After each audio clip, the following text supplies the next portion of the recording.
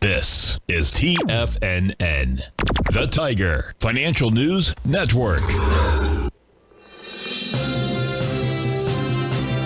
TFNN Headline News Update.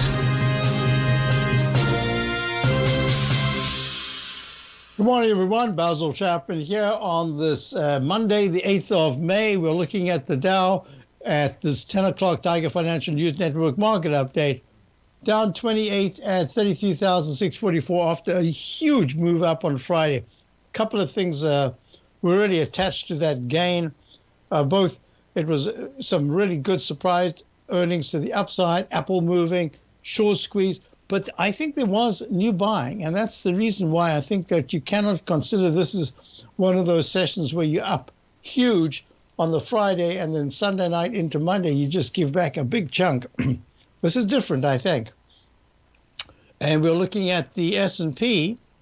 Now, this is interesting. You remember I talked about the S&P, the 9-period moving average. It went, actually, we're not short anymore. We took our profits and ran on Friday.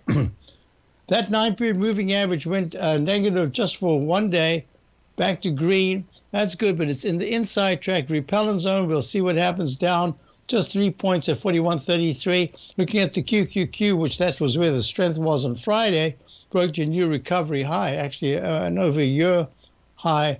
It's about 17 months or so high. It's down 1 at 321.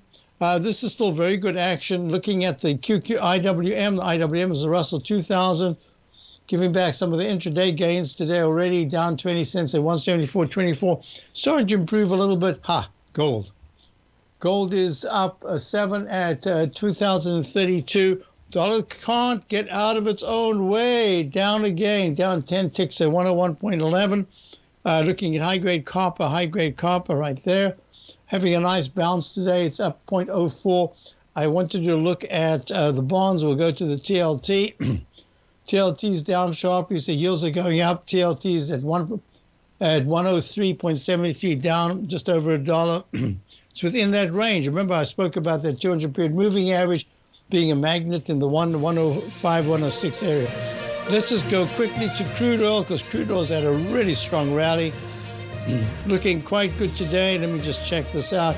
Yeah, today's up $1.53. Hit the 9-period moving average resistance. We'll be back in a moment for the Tiger Technicians Hour and check out my opening call daily newsletter.